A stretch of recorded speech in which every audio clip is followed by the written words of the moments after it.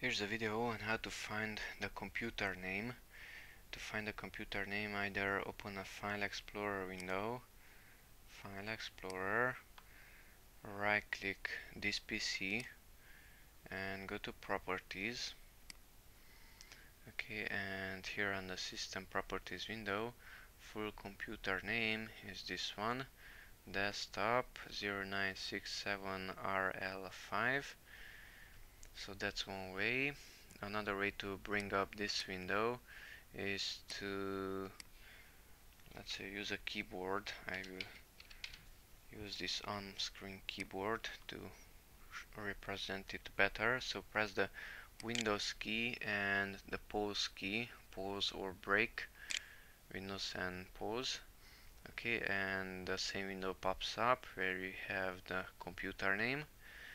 Okay, another method is to use the command prompt. So right click the start button and click on run.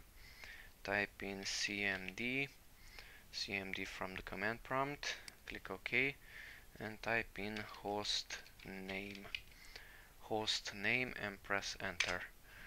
And the same thing is here. So desktop 0967RL5 is the same.